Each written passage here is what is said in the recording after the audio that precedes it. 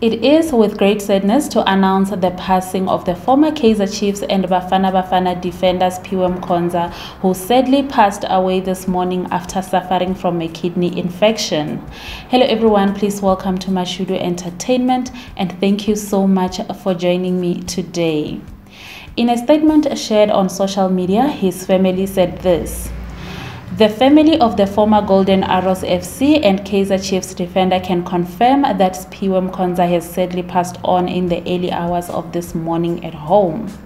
It is said that he has been battling kidney infections for a long time.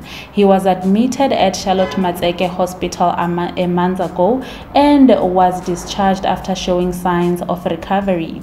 His girlfriend and mother of his 3 kids has been taking care of him at home.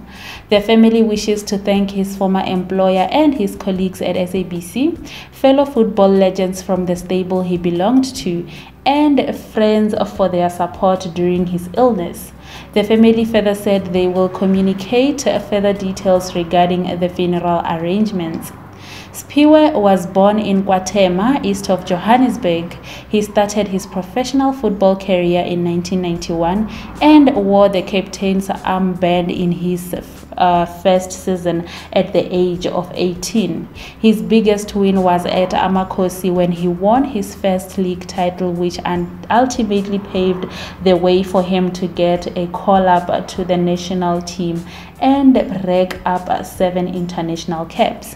He then retired from football in 2012 while playing in the colors of the Black Leopards and moved on to become a football analyst. And there you have it, guys. Thank you so much for watching. Please let's leave our condolences in the comment section down below. Like this video, guys. Also please remember to subscribe to the channel if you haven't.